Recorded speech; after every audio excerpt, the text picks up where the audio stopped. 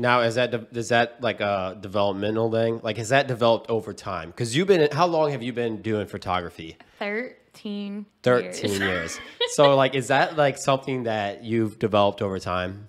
Like, you've just learned to relax and not stress out over some little things? I think so, yeah. When you get this far in, like, you kind of have to really reflect on what it was like in the beginning, because like so much of it just gets blurred in the hectic day-to-day, because from the gate I have been a booked photographer, and I mean I've always had things that I was really worried about as far as wanting to make sure my clients were happy, but I just remember being like 15, 16 and my teacher asking me or telling me, good job, you did rule of thirds. And I was like, what is rule of thirds?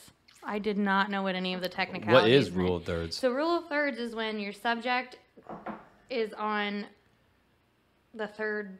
I'm not good at technical. Yeah, I'm like, sure. So it's basically like off-centered. So like, say I'm taking a picture of this tequila glass. The tequila glass is in focus on this side of the plane, and this side is open. Gotcha. So, for instance, I just did a shot for one of my clients that owns a cigar lounge, and they wanted rule of thirds because they could put content on that open space. Ah, yes. So, but I didn't know that at 14, and I still, when I'm shooting, like, I don't think of those things while I'm shooting. So you started when you were 14? 14. And you said you had a teacher. Where do you... Like, that's not something you could take in high school or nothing. No. So 14's 8th grade, ain't it? So my birthday was in June, so I was a freshman. And so... Oh, so you were young for your class. Yes, I was very young for my class. Okay. My mom babysat my whole life up until I graduated high school, and I would just steal her camera and start taking pictures of the babies she babysat, the little toddlers, and dress them up and curl her hair and things like that, and just like have a model. You didn't realize what you were doing. No, I had no idea. Yeah. I was just having fun, and that next summer, one of my friends was like, "Hey, you're getting really good at this. Do you want to come do pictures of me on the farm?" And she paid me $35. And that was a tank of gas back then. Yeah. And I was like, I can't even drive. I'm rich, Yeah. Like, this is amazing. Yeah. So I went and I did it. And then it just kind of, like, kept going. And then I'll never forget when I met this teacher. Her name's Shonda Boyer. She's amazing. She taught at Sullivan High School. I was in the hallway because one of our neighbors we're really good friends with. She let me come edit up there. And I was sitting in the hallway editing on Picnic. I don't know if you remember what Picnic was. No, never heard of that one. So Picnic is what we all used in high school to put the words over pictures. Yes. Mm-hmm. I do remember it now. Yes. I do remember. Didn't always have like the tag too? It always had to have Picnic in it. Oh yeah, unless That you was, like, paid the for thing. the subscription. Yeah. And my mom got me the subscription, and I thought Taking I was off there. all of that. Yeah. So your mom believed in you the whole time? Whole time. Both parents. She's like, Kaitlin, whole you need to time. do this. Absolutely.